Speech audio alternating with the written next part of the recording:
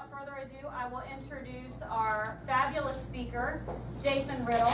So Jason Riddle is the National Chapter Coordinator for America's Future Foundation. He joined the AFF team in 2012 as the chairman and co-founder of AFF-Atlanta chapter. For 2 years, he was a producer and co-host of a business and economics talk radio show in Atlanta, where he had the opportunity to interview several U.S. senators, political commentators, best-selling authors, policy analysts, economists, and business leaders. His writings have been published in the Freeman, the Peachtree Papers, and on his blog, Freedom Unfiltered. Let's welcome Jason Riddle.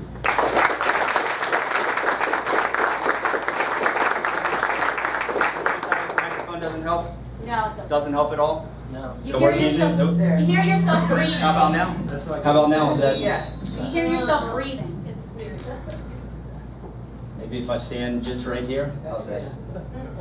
Well, thank you for that introduction, Crystal, and thank you very much to the AFF-Atlanta chapter for giving me this opportunity to speak tonight. This is a topic, liberty and equality, that I'm very passionate about. I think it's a very important topic, and I think that this is one of those unique issues that advocates for liberty can actually make a lot of inroads with our friends on the left and our friends on the right. Both, or I should say, most people, I think, in this particular area share a lot of the same goals, but it's just the means of how to get there at times can be very, very different. So tonight, how this is going to work, I want it to be a little bit more of an interactive discussion, a guided discussion. I have some points I want to touch on, but I don't want to just be up here presenting to everybody. I want your feedback too. I want questions. I want us talking together and really sharing the knowledge. We don't all have the answers, so I want us to really work with each other to get a little bit closer to the truth. I'm going to start off talking just a little bit about liberty, a little bit about human freedom, why it's important, why we should value it, why we're all here tonight, and then talk about a couple different flavors of equality and which of those types of equality might be compatible with individual liberty, which types of equality we might want to be a little bit suspect of, some considerations we should think about each one. And then if we have time, I have a good surprise at the end, but we've got a lot of content to get through, so we're just going to have to see how far we can go.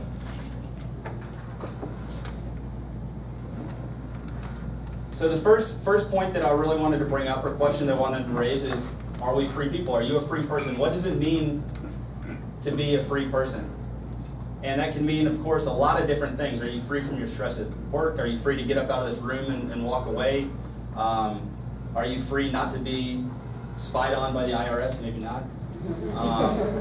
But in the context of this conversation, I really want to focus on a couple characteristics of freedom being an ability, a capacity that we all share, and really focusing here that a free person is somebody who has the ability to deliberate. So we see maybe some different ways that we could possibly do things. We can think about that. We can deliberate. We can make choices. We can decide what we want to do. And then generally speaking, we're able to act on our choices. So our decisions, we feel, are up to us.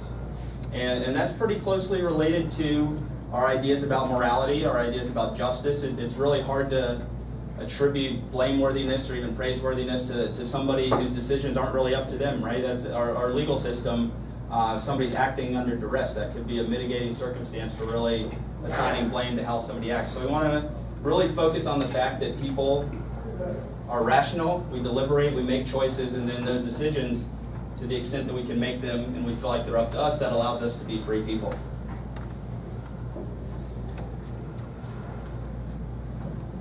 So why do we care? Why are we here? I think that probably, I hope everybody in this room intuitively has this feeling that freedom, that individual liberty, and I apologize for the resolution up here, but that it's a good thing, that it's worth fighting for. You can't read entirely this quote down here, but it's from the Declaration for Scottish Independence, written in 1320. And it says, "Not for glory, nor riches, nor honors that we are fighting for freedom." Oh, it's not for glory, nor riches, nor honors that we are fighting, but for freedom. For that alone, which no honest man gives up, but with life itself. That's a powerful word. People fight and die for freedom. People fight and die so that their children have an opportunity, a chance for freedom. Again, it's closely related with our ideas about morality, right and wrong. It was John Stuart Mill, great philosopher. He felt that people being free and free to make moral decisions, that you can exercise those type of moral capacities, kind of like you'd exercise a physical muscle. And if you're not free to exercise your moral capacities, then you really couldn't develop into what it really means to be a human being. Obviously, it's closely related to ideas like dignity, human rights. A lot of very, very important ideas are closely related to individual liberty. And it allows us to do a lot of other things that we think are important to live a good, dignified human life, self-actualization, intellectual pursuits, ability to go out and get nice material things that we enjoy doing. Anybody have any thoughts on freedom? Do they like it? I don't think it should be a tough sell for this crowd, but does everybody like freedom, think it's a good thing? Yeah.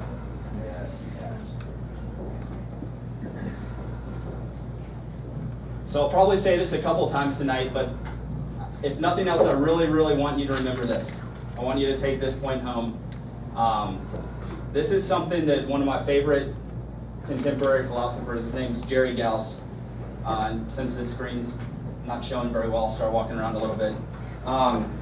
He's over at the University of Arizona, and this is something that he really stresses. It's called the presumption in favor of liberty. It's closely related to his fundamental liberal principle. And I'm not talking about liberal in the progressive sense of the term, but liberal regarding freedom. And Professor Gauss, he says that freedom is normatively basic. So in political philosophy, we're talking about normative rules, considerations that's related to morality, to ethics, those types of things. And he's saying that that's fundamentally basic, that it's really hard to even conceive of this idea of morality without the idea of freedom coming first. So freedom's fundamental, freedom's our starting point. And because of that, any limitation, particularly through coercive means, but anytime you want to limit somebody's freedom, that needs to be justified. And the burden for doing that, the burden of proof, so to speak, or what he calls the onus of justification, needs to be set pretty high. So whenever you want to limit somebody's freedom, you have to justify it. Now the flip side of that is that we don't have to justify why we're free. That's our starting point. That's our default starting point, is freedom.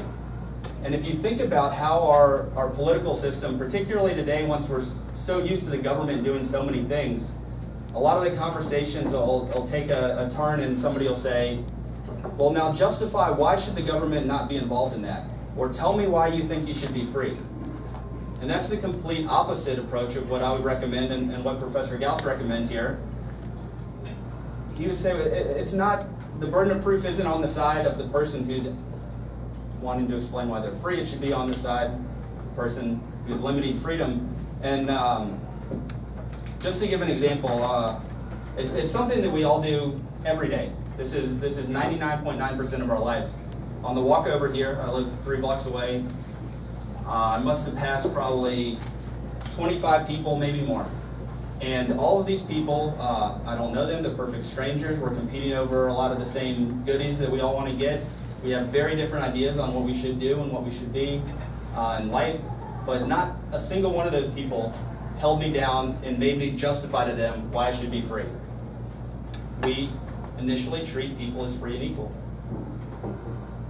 Now, if I were to, I don't know, snatch up somebody's baby, then I would hope that 25 or more people would tackle me to the sidewalk and limit my freedom, and they would have good justification for doing so. But does that make sense that their initial starting point, our presumption, should always be in favor of liberty?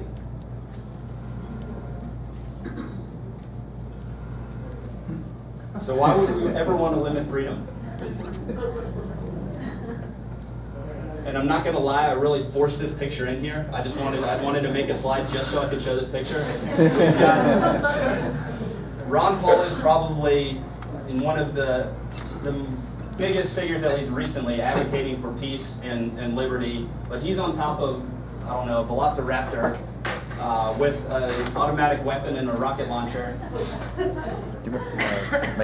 So I thought that, I just wanted to show the picture, but thought, hey, why ever limit freedom? Well, there might be very good reasons why we would want to limit freedom, so we don't have the lunatic fringe walking around.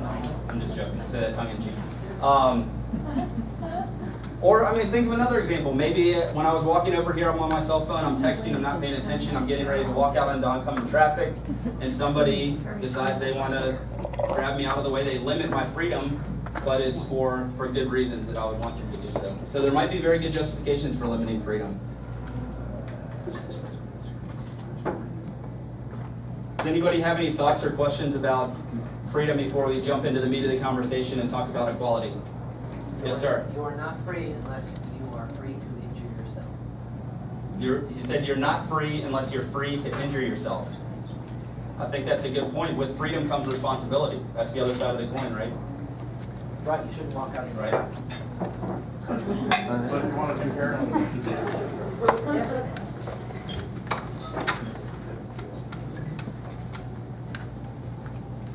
So let's talk about equality. Are we equal? Do you think we're equal? Should we be equal? Yes. Well, before we go on to that, I have a question. Okay, we've got another question. About freedom. Are there any rankings that show how the United States stacks up against other countries in terms of being a free society? There are several. The ones off the top of my head, I know the Economic Freedom World Index. They also have an index particular to freedom of the press. And the United States has been falling on that list over the last couple of years, over the last decade. We've fallen, I know for sure, on the Economic Freedom of the World Index out of the top 10. Yeah. We're in the 20. 18 now? Yeah, I think we moved from 10 or 11 down to 18 this past year. So with our tax code, our regulatory code, government seems to be doing more and more things these days. So the U.S. has slipped on that scale. Okay, thanks.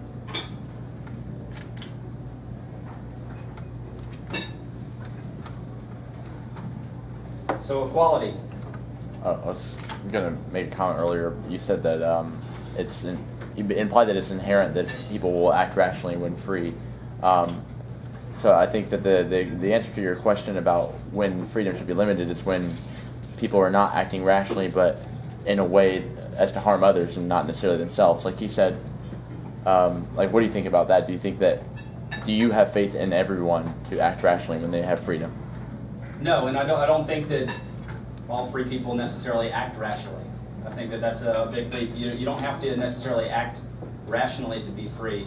I would think that it's maybe subtle, but I think that it's being able to exercise your rational capacities to make decisions, and the decisions that you feel like are your own, that it's up to you, even if they're bad, very irrational decisions, to be free. So no, I don't think that acting, or I don't think that you have to always, or that people will always act rationally if they're free. In fact, I think the opposite's probably true a lot of the time, most of the time. It's pessimistic. So are you A lot of the saying time. other people should enforce their morality on other people who think that they might be Well, we'll get to this maybe in a little bit, but if people are, let's say that we take a pessimistic view, which I'm not going to necessarily take, I'll walk back what I said a second ago, but let's say that people do act more irrationally most of the time. Do we want an institution where we have people that control a lot of other people in charge of making decisions if they might act irrationally like other people? So I think that probably to that point, maybe a dispersion of decision making might be beneficial, or might, even if you're not individually acting rationally all the time, maybe together interacting with a lot of other people, then you might be able to sort of help thinking each other out. like victimless crimes, like Yeah. driving under the influence of alcohol. For example. At what point is that actually harmful to someone else? At what point is it actually harmful to yourself? Well, I think that it's obviously harmful to yourself if you're doing something that's harmful to yourself, and it's harmful to somebody else if you're doing something that's harmful to somebody else. That's a simple answer, but the line in the sand is when you're actually hurting somebody else or threatening to hurt somebody else.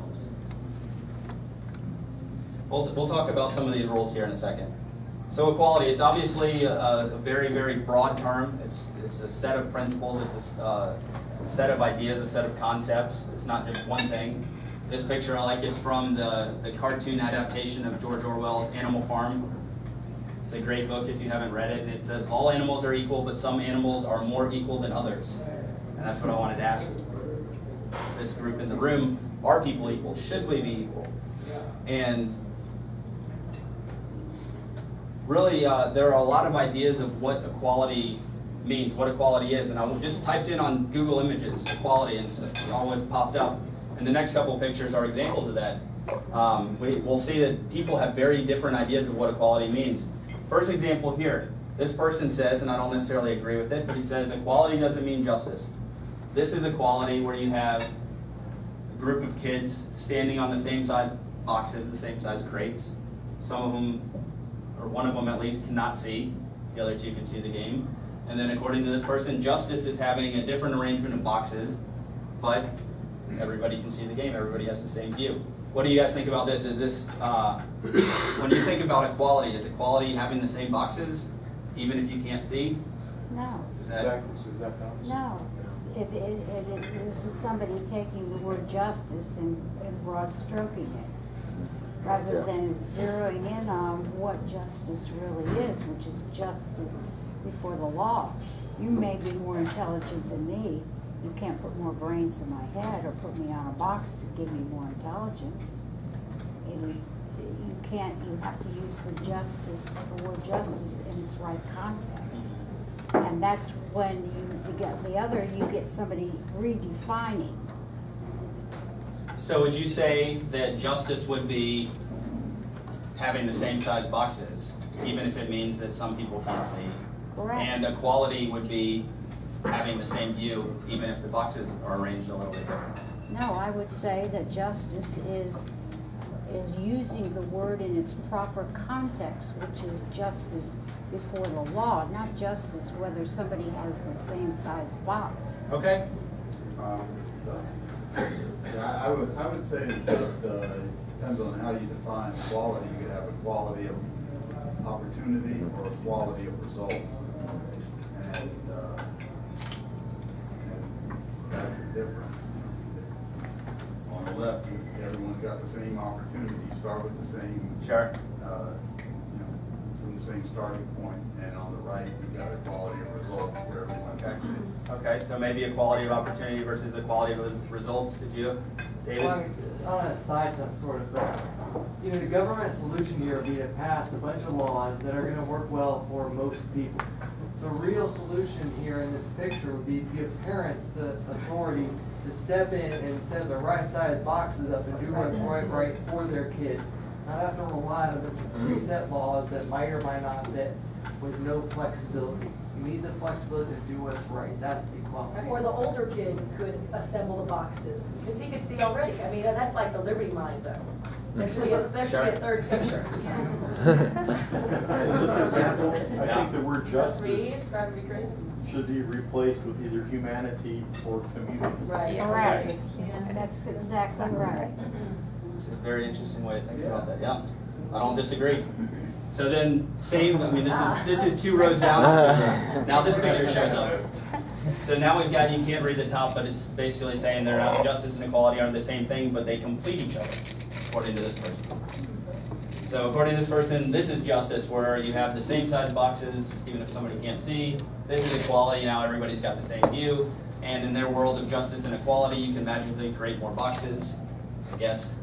More taxes. Yeah. So this is I guess the government solution right here, that they just create boxes out of nothing so everybody gets a box. That's the socialist idea. Yes. In my not too distant past, I worked a lot in medical missions with Christian church organizations. On the far left, I see an opportunity for the concept of charity. Now the question is, where is this charity coming from? It's being coerced of our populace by the government under noble auspices, but are really doing good by giving all these people these boxes without them having the opportunity to maybe drill holes in the wall and look through at the game and use ingenuity to fix it themselves, or to allow that tall kid to pull something out of his own pocket and give them the boxes. That's the way I Sure, look at sure. this whole, Put them on his shoulders and Right. problem solved. So the point that we've got one more. What do you think, Carrie in the back? I was just gonna say, I thought about this for a long time, and I really struggle with it. But like this lady said, we don't start with the same set of skills, the same abilities, the same initiative, the same drive, the same socioeconomic level.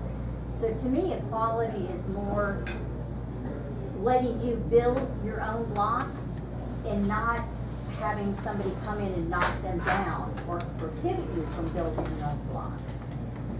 That to me is equality, because we're never going to be the same. Sure. One more, Ted. This will be the last observation, but if these kids are sneaking over the fence to see a game they didn't buy a ticket for,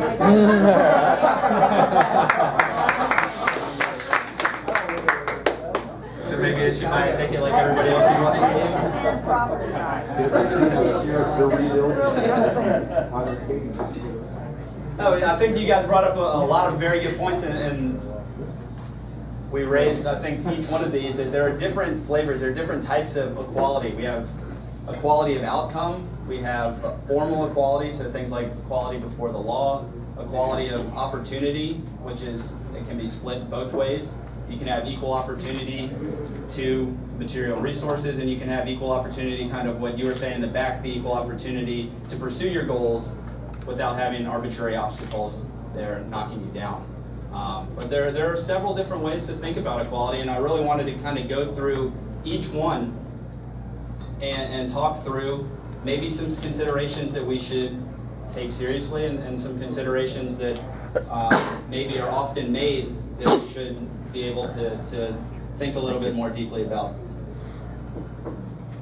Can everybody see this? So socioeconomic equality, equality of outcome. This was another image that I found here. It comes from the Barclay Center for Religion, Peace, and World Affairs up in DC. I think you can tell which side of the aisle these folks would support. But their infographic here shows that 73% of millennials believe that the economic system unfairly favors the wealthy. I'll be honest, I don't necessarily disagree with that. But then the right side of it, it says 69% agree that the government should do more to reduce the gap between the rich and the poor. you know, law enforcement, equal application of the law would do a lot to solve income inequality. Especially Can you give an example? Equal enforcement of the law would go a long way to solve inequality, is what he said. Can you give an example of what that might look like? John Corzine actually being prosecuted for his $1 billion fraud. Yes. That's just one small check. The banker is immune because it's not a trust. You have actually loaned them your money when you deposit it in the bank. So if they lose it all, they're immune. They have no responsibility. Okay. Dorothy? Yeah. When you have crony capitalism, you're always going to have that inequality. When you cut everybody off from the government, no political favors, no situations like this gentleman over here was talking about, then you have a society that, yes, there are going to be those that are very wealthy, but they've done it on their own, and they always have to worry about competition if they slip up. And that's what a free society is all about, and that to me is equality. Just allowing people to do their thing, and there are some people who would never put in the effort to become a multimillionaire because they don't want to do it. They'd rather sit there and watch TV, and they should be allowed to do that and feel good about doing it too. It's okay. But they shouldn't deprive somebody else who's got more drive and more ambition, and for whatever reasons, that he'd be allowed to make his millions. I was just going to say, a lot of people are focusing on the political aspect of liberty and equality, and I mean, that's very important to focus on the government, but I think the question ultimately comes down to, is a free society going to be a moral society? And no, government cannot enforce morality. I think that that's been proven throughout history, social and economic. It can't enforce morality. But the question is not whether or not people are going to want equality and liberty. I mean, I think that inherently people want to be free, and people want to be feel like others around them are happy. I think the question is can we trust, what are you going to do as an individual if you are so, advocate liberty? You have to make sure that you go out and live up to that and make sure that you are changing society as an individual so that you can prove that there are ways to go about it without using the government. I think that's a very valuable lesson that we should all take to heart, absolutely. So one of the things that I thought about this when I first saw it is that a lot of time these statistics will be thrown out to show the wealth gap, the 1%, that the rich are getting richer, the poor is getting poorer. And if we're truly concerned about the least well-off members in society, I'm not so sure that the wealth gap is really what we should be focusing on or looking at. I think that we should be, for example, John Rawls, who is very much in favor of a lot of these social justice type things that we talk about. Great philosopher, and he considered a just society to be a society where the least well-off in society were the most advantaged. The least well-off were the best off under these types of social arrangements. So if we have a society where there is significant income or wealth inequality, but that inequality actually benefits the lowest members of the society the most, then that's actually, according to Rawls, a just society.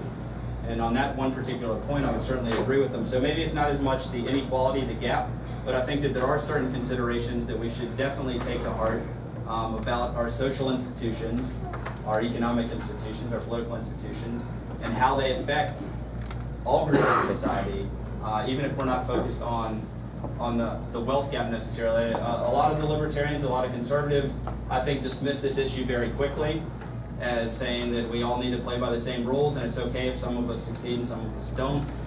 But even if there's nothing inherently unjust about a significant gap or inequality of wealth, I think that, like a lot of the comments were made over here, that income inequality, that gap, can very well be an indicator of a lot of other injustices that are taking place.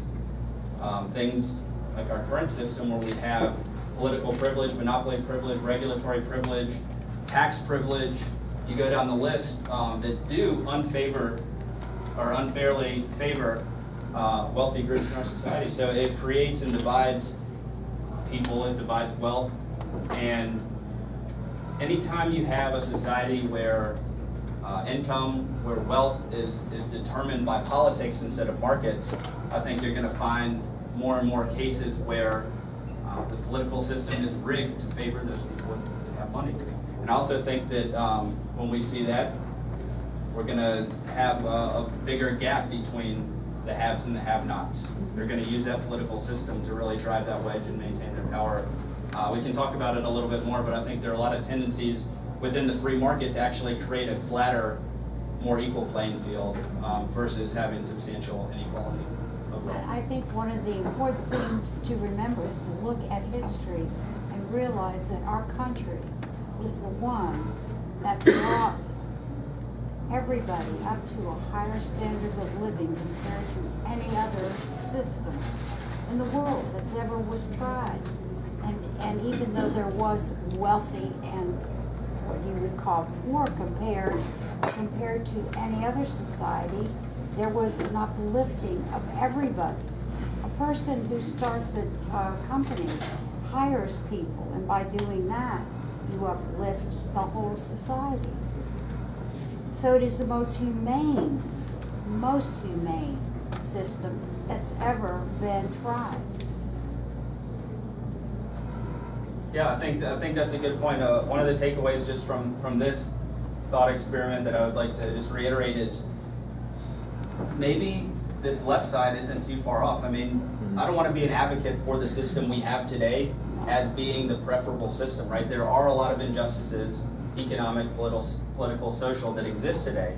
And as advocates for liberty, we should take those very seriously and think about maybe how they cause some of these other concerns, and that could be a good inroad to really start talking to other people that maybe default to this side, thinking that the government should solve their problems. If we at least recognize this side, then we can help through economic teaching, we can help through philosophical teaching, better ways of maybe helping address some of their concerns. And also equal application of the law.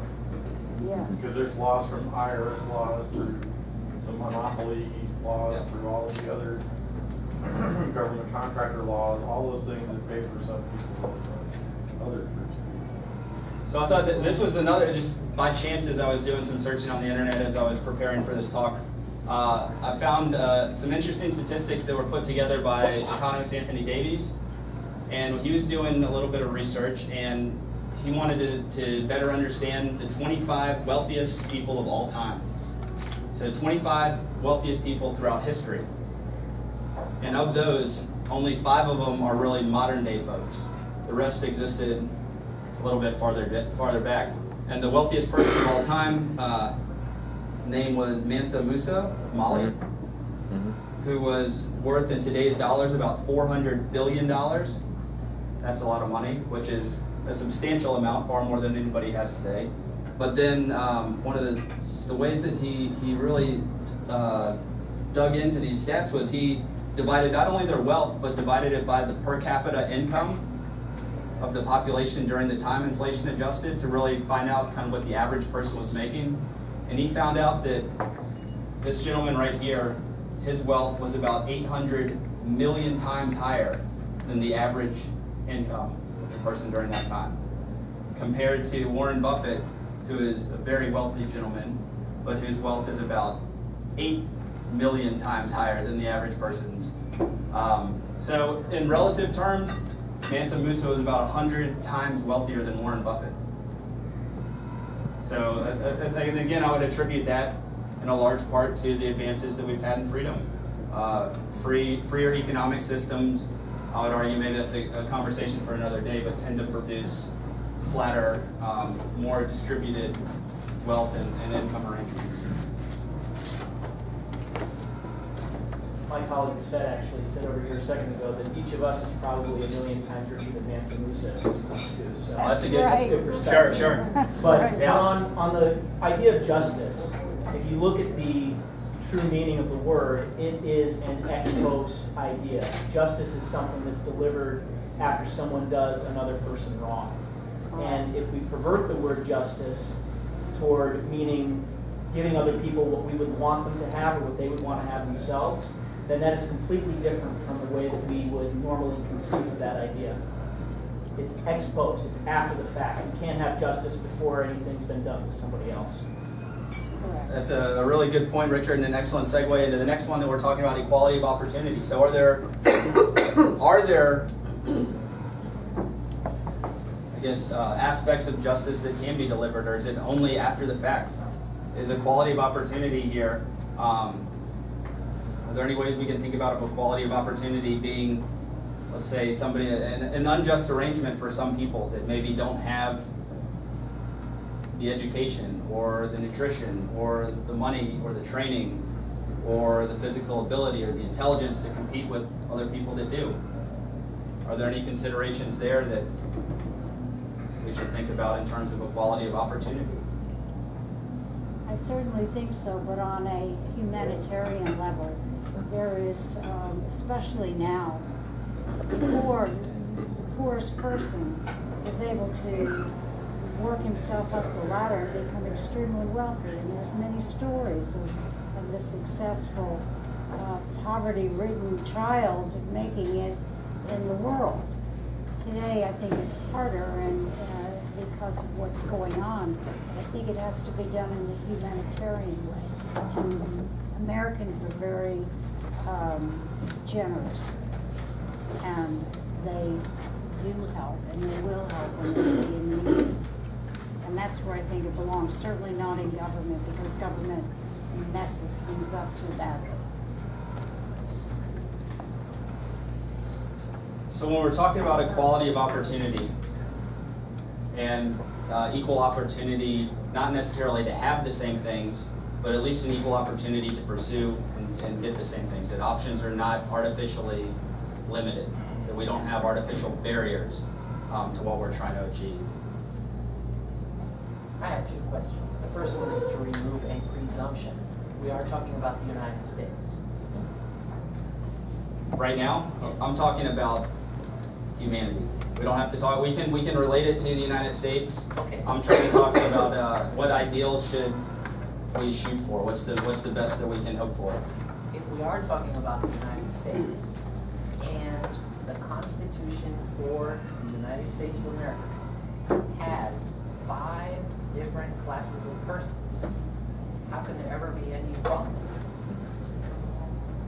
I think that is a very good point, and it's one that is very closely related to the next section we're going to talk about. So can we put it on hold just for a second?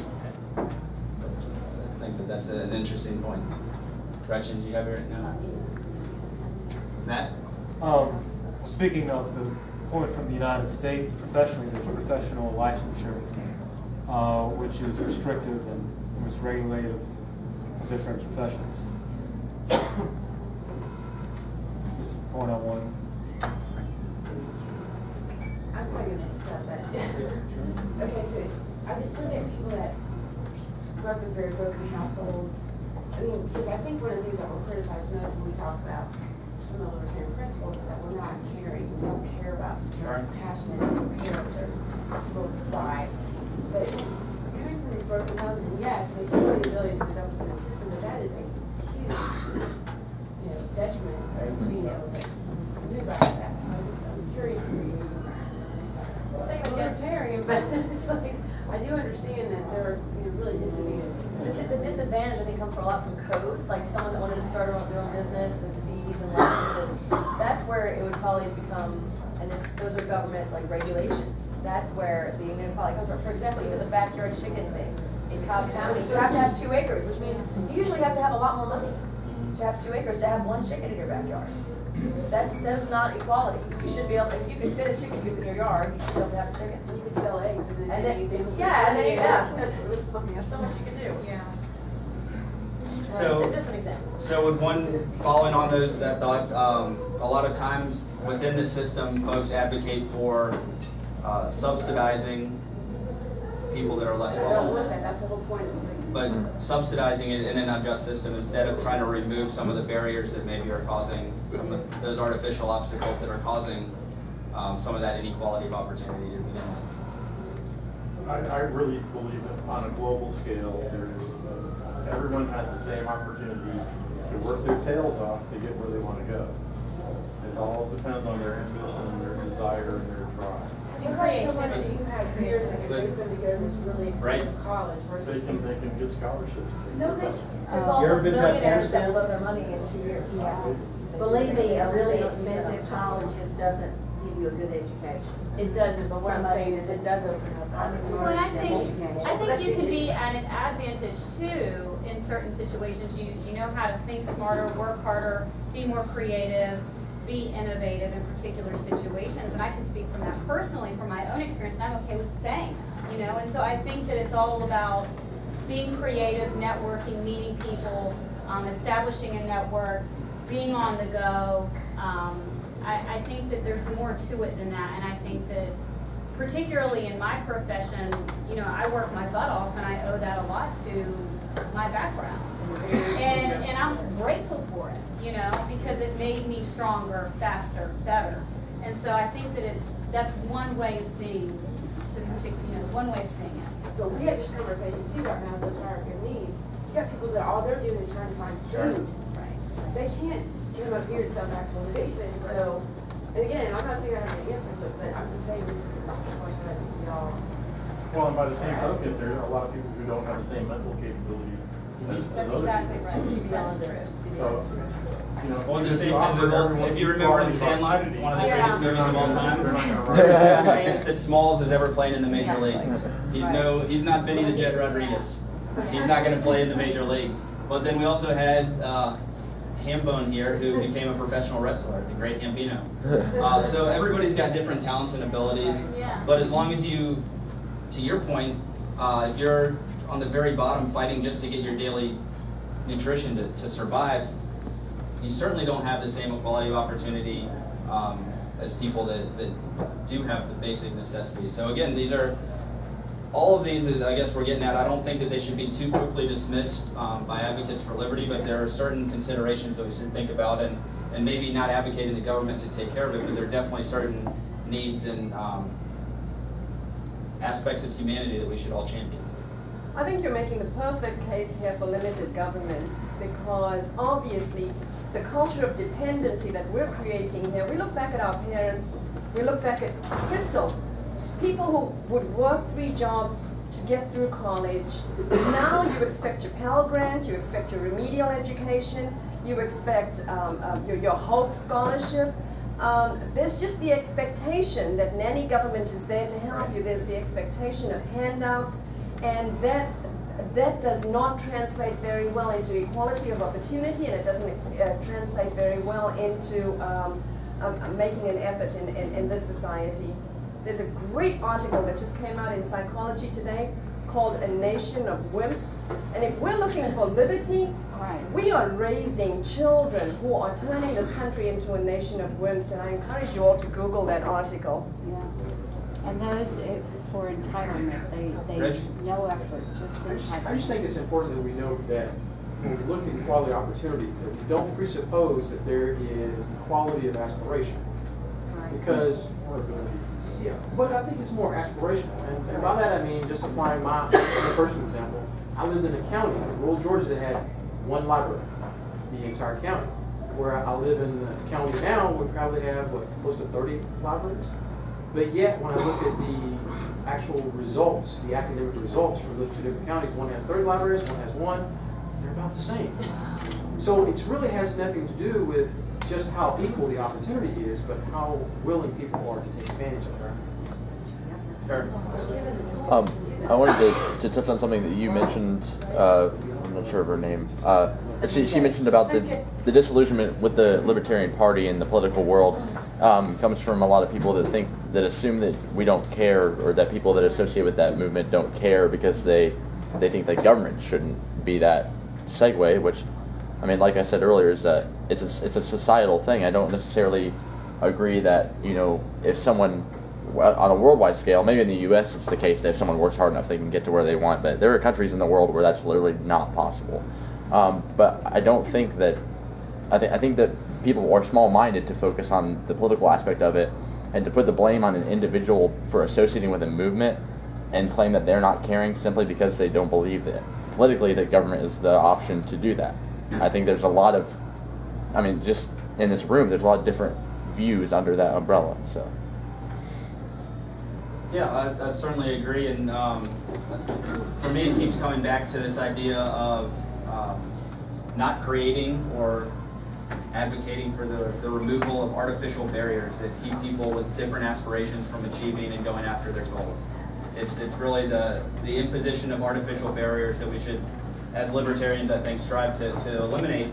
And one of the dangers, we're not off the topic yet, so I'll move in next, but one of the dangers, at least that I see when we talk about equality of opportunity in the fullest sense, to really have equality of opportunity, what does that mean? That people eat the same things, that they learn the same things, that they do the same things, that they're actually getting all the same upbringing. And this picture that I borrowed from Pink Floyd shows how you have a danger of basically creating drones of people that are all identical, and that I think is a real danger of losing a lot of important aspects of what it means to be human, and we should celebrate a lot of our diversities instead of necessarily making a one-size-fits-all solution. Ben, what do you think?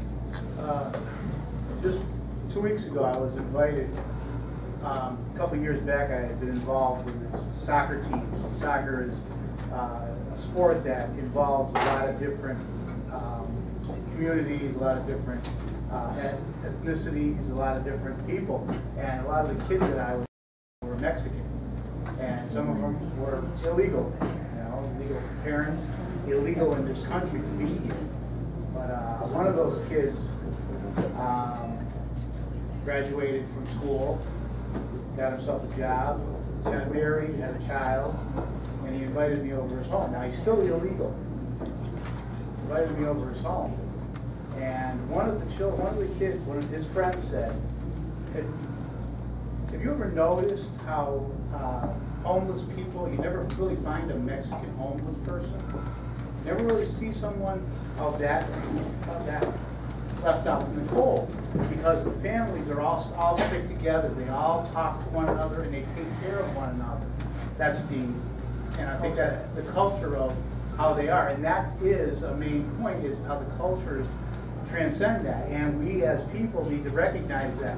We can get into a debate over whether these people deserve to be American citizens or not. That's another thing altogether.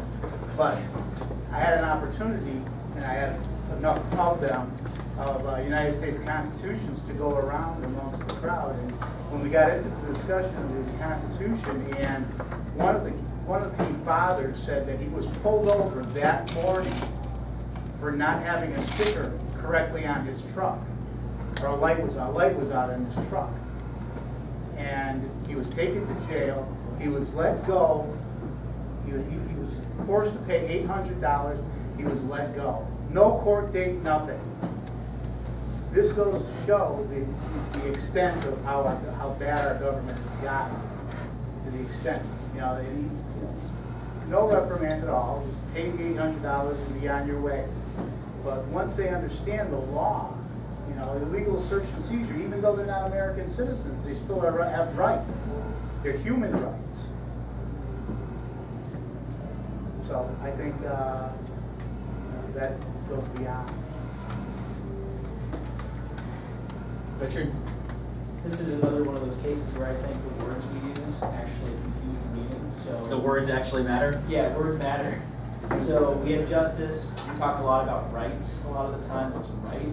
But opportunity is one of those confused words too, because if you look at what opportunity is, it's not a zero-sum thing. It's not mutually exclusive. You have opportunity, you're not taking any opportunity away from me, and vice versa.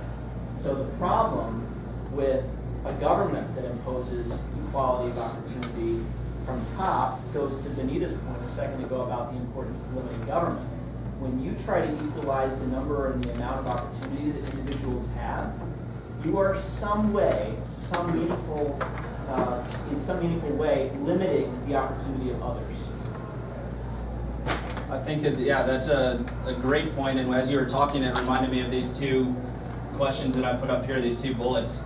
The first one says, a lot of times, to preface this a little bit, a lot of times we hear about equality of opportunity, particularly from this administration, talking about an analogy of it being a race. And what happens if the starting point, before the runners even get to the race, is different?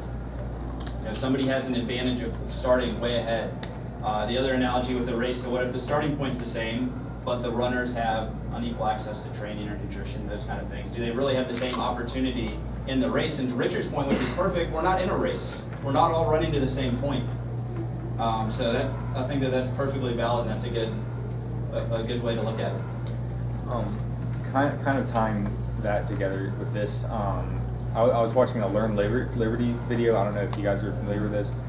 It was talking about income mobility and how that should be what we as libertarians or liberty-minded people, whatever we want to call ourselves, that's what we should be focusing on, because the income mobility in the United States is actually quite good compared to most countries, even though our economic freedom is kind of terrible. Between like 1980 and 2013, or 2012 or something like that, if you follow the individuals, 80% of people, if you split us up into quintiles, 80% of people were in a different quintile than they were previously. So so I guess to make that a question, how can we advocate that, as far as how can we go about communicating that instead of allowing a lot of the statist Democrats to talk about the income gap, because everybody's doing better, but how do we focus on the mobility part? Well, I think, to your point, tell them to watch a Learn Liberty video. It's a great start. But there's a lot of dangers anytime we're talking in terms of collective groups instead of focusing on individuals and how they respond. I think there's value that we can certainly look at how institutions, political, social, economic, predictably impact certain groups, but then to talk of people as the rich or the poor without taking into consideration things like maybe 10 years from now, the people that are the poor are not the same people that So there is income mobility and should be. Excuse me. In answer to what he's asking, if people could familiarize themselves with studies by American Enterprise Institute. Arthur Brooks, who's the president there, has done a lot of work on income groups, and what he shows is there's a lot of churning. There's churning at the bottom, there's churning at the top. Sure. And this is a myth that everyone who has money is going to have money 10 years from now or 20 or 30 years from now. It doesn't happen. Bert Folsom has done a lot of work looking at elites. Elites are usually elites for 2 or 3 generations, and then their grandchildren blow it. And that is just the truth. And if you don't believe me, wait till you have grandkids. I mean, not everyone is born with the same aspirations and the same talent. And there is all this churning in American society. There always has been. And much of this is a myth that the leftists are building up, that these evil rich people, they hold on to their money. I don't think the government necessarily helps people keep their money. They want the money. What they want is they are giving a privileged group free favors, and some of those people then acquire government money. Sure. In the interest of time, I just want to keep it moving. We've got a couple more points to talk to, but one, remind me of your name, Barry brought up a second ago. Equality before the law. This is usually the gold standard, so to speak, that advocates for liberty traditionally point to. That equality before the law is really what we should think about. Equal application under the law. Well, what happens if the law itself is unjust? What if we are treated equally under an unjust law? Is that what we want? What if different laws apply to different classes of persons? What if different laws apply to different classes of persons? So would you say that is equality under the law? Would it be a case where the law equally applies to everybody, but it just so happens that if you're in a low class, then that means that... Oh, well, everyone with a blue pen would be equal. So maybe a progressive income tax, would that be an example? No. If you have an EIN number that is exempt from taxes, then you would be in a different class of persons. So then the tax code does not apply to you because you're a non-taxpayer. Sure.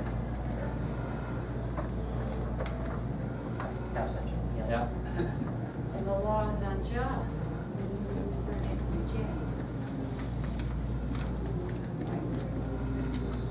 Any other thoughts about equality before the law? Is this what we should advocate for? Is there any other qualifiers we should throw in there? Is equality before the law it? Is that good? If we have equality before the law? As long as the law is just. I grew up under apartheid in South Africa. You know, they called it separate but equal. It was nothing like that. Which applied equally to everybody. Everybody was under apartheid. Everybody was under which treats apartheid. groups of people very differently. So that would be an instance of an unjust law. I think that equality before the law is the ultimate answer. People are born. I mean, as you spoke earlier, liberty and equality. People are born free. Like it's not like we've created this fallacy that government provides us rights and that government provides us these liberties, and that we're meaning to be thankful to them. But we're born. If you're born in a world with no government, you're born completely free. So anytime government steps in, it should be, equal. It should be equal opportunity and just. Yeah, well, again, we're starting to run short on time, and there are a couple thoughts that I just wanted to throw out there, and we won't be able to get to them in full. But going back to our idea of what it means to be a free person. A free person, somebody deliberates things, who makes choices, and is able to act by those choices. So even if we have a law here that maybe, in our sense of the word, is just, we still maybe have a relationship where we have lawmakers and law followers, that we have rulers and subjects, that we have a group of people, whether it's a dictator, whether it's a collective democracy, whether it's a representative system that we have today, where we have certain people that are making the rules, that are making the laws, and other people that have to follow those laws, whether or not their own good reasons support those laws and those rules. For example, equality before the law. Let's say that we have a law that's voted on by everybody, or it's voted on by the majority, where the government takes and raises everybody's children, that parents no longer can raise their kids. That applies equally to everybody. They might have good reasons for doing so. Maybe they can provide them with better food and better education, but I think that that's a very big threat to our idea of individual liberty. That really removes individual people from being able to make decisions and act of their own reasons. So I would say that equality before the law is something that we should strive for, but we might need a little bit something extra. And where I was going with this, again, we have, in each of these, I don't know if you can read this or not, in each of these there are things that are compatible with individual liberty, or at least that we should think about, and there are aspects to equality before the law, equality of opportunity, socioeconomic equality, that are maybe not so compatible. And we talked about a lot of those today. I'll make this available online so you can actually read what we're saying here. But I'd like to throw out this idea that is, it's relatively new to human history. It's not my idea. A lot of what I've been talking about tonight has come from a series of articles by Roderick Long, one of my favorite philosophers down at Auburn. And he points out that it's not enough just to have equality under the law. It's not enough to have equal application of the law. But as advocates for liberty, we want equality with the law. We want equality with the lawmakers. The government doesn't have access to some special insight, some special moral authority that the rest of us don't have. We're all free and equal people. And to have true equality is to have equality with the law. Very, very important, the second bullet. This is, I think, really the crux of what it means to advocate the philosophy of liberty. And that's that we shouldn't treat other people as means to our ends. We shouldn't treat other people as objects. Even if we think we have very good intentions, even if we think we want to help people to maybe be better people and contribute to the charities we think that they should, whether or not we think that people should or shouldn't grow certain plants in their yard or put them in their body, whatever those cases may be, we should not subordinate other people to our goals, our ends. We should treat them as free and equal people. And in doing so, really levels the playing field and puts everybody on par with one another. We don't have rule makers and rule followers. We don't have subjects and rulers, but we have free and equal people. And down here again, I don't think we can read it, but I do want to read this quote by Roderick Long. He says, "Libertarian equality involves not merely equality before those who administer the law, but equality with them. Hence, it's libertarianism in the political philosophy sense, not in any sense of the political party. Libertarianism, not state socialism, that deserves the title radical egalitarianism. Liberty is the truest form of equality." Last slide. Similar to what we saw before, if we throw in this extra caveat of equality of moral authority, if we throw in this extra caveat of equality with the law, then, in my opinion, it makes all of these other equalities that we talked about compatible with individual liberty. It actually helps to advance socioeconomic equality, as we talked about. Free markets of individual people acting of their own reasons tend towards a flatter distribution of income and wealth. Equality of opportunity. If we have equality of moral authority and we're not treating other people as objects and commanding them how to live, then we have free people with equal opportunity to gain the things that they want to do, to pursue their aspirations. And equality before the law, if we are not subjects of these lawmakers that make the rules and we have to follow them, then not only are we going to have equal application under the law, but the laws are going to be just. So I think that that's the ingredient that needs to be put into all of these ideals of equality to really be compatible with individual liberty. And if we had another hour, I would talk about how that would look. How that would work. Next one. It involves Hayek.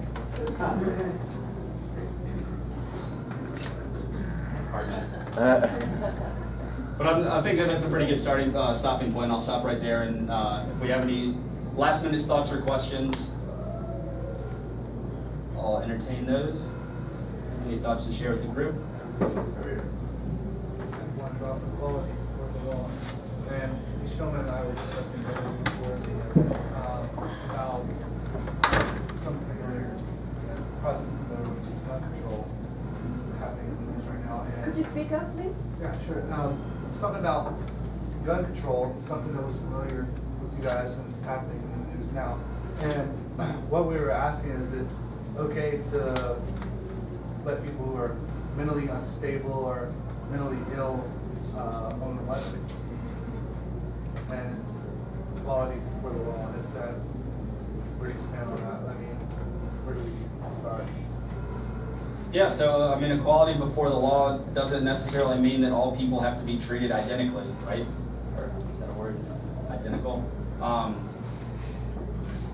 There are obviously a lot of considerations in terms of what rights or what privileges that people have in varying capacities, and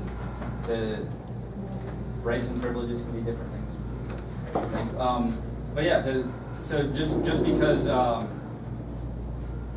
the law equally applies to everybody in terms of gun control, it doesn't mean that everybody should be able to have a gun or own a gun. There's no reason why we should have 5-year-olds running around the street with guns. Same for mentally handicapped individuals. Same thing for driving a car. I mean, there are a lot of things where we want to have, I guess, equality with regard to certain important, relevant aspects of our lives. We don't want to treat all people as identical, because people are not identical. We want to be fair. We want to give people with equal capacities, equal opportunity to do certain things, but I don't think that it means that we have to treat everybody walking around on the earth as if they're identical human beings.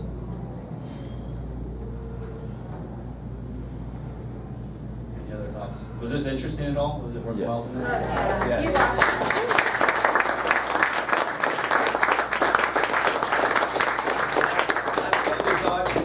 Besides saying thank you, it's very easy, particularly in this day and age where the government is messing up a lot of stuff, to get really pessimistic.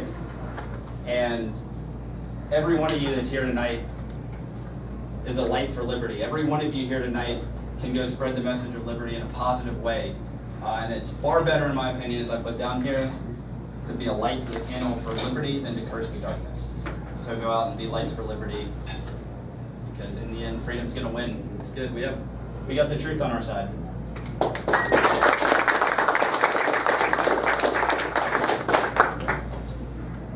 Thanks, Jason.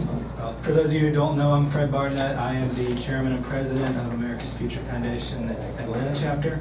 I want everyone to give Jason another round of applause. I'd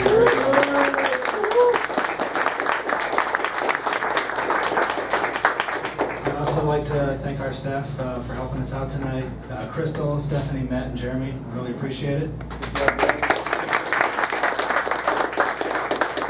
Thanks to every one of you for attending. We really appreciate you guys coming out to these events. We've been around for a year now, really seeing some momentum. Our next